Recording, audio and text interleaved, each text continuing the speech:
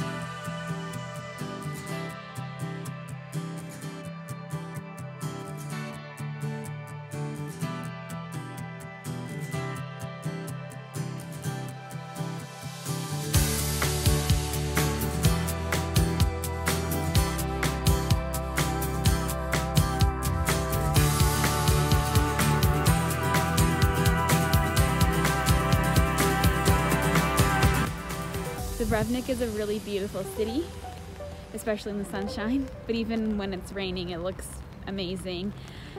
So my advice to you, usually tourist cards are a ripoff. Dubrovnik's is not. So if you're going to be in Dubrovnik for a day or more, go ahead and get that Dubrovnik card, because if I had known my kayaking trip would be canceled, I might be at museums right now, because it saves a lot of money. But nope, I'm going back home. I'm gonna watch some TV now and sleep maybe, because I feel really tired. So go to Dubrovnik, it's fun.